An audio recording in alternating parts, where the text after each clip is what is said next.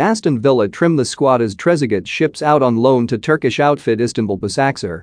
Aston Villa has completed the final stages of the squad, being trimmed down at Villa Park after Egyptian international winger Trezeguet departs for Turkey on loan for the rest of the season with Istanbul Basaksehir. Transfer insider Fabrizio Romano tweeted earlier this morning that the Villains winger had already completed his medical with the Turkish club, while having completed his medical earlier in the morning before officially completing a loan move until the end of the 2021-22 season. But according to boss Steven Gerrard, this was a move that Trezeguet needed given his limited minutes at Aston Villa in the wake of recovering from serious injury. I think there will be an announcement on what's next for Trezeguet. He'll go out on loan and play. I think that's the right thing for him. He's been out for 7 months with a career-threatening injury. He's back in a good place, so he needs to go and play.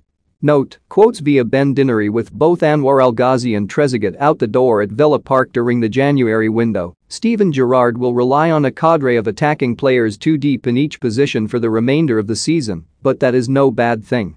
Now able to boast Brazilian international Felipe Coutinho among the first-team ranks, Villa is able to rely on quality both in their starting eye as well as their secondary options across the forward line in a season that is bereft of European competition and no cup football left on the calendar. 6 players across 3 positions in the forward line should be more than enough for Gerrard to utilize, especially the level of talent he has at his disposal despite currently sitting just outside of the top half of the table. Emi Buendia, Bertrand Traore, and Leon Bailey is a highly credible trio added to Coutinho, not to mention a centre-forward pair of Ollie Watkins and Danny Ings to select from.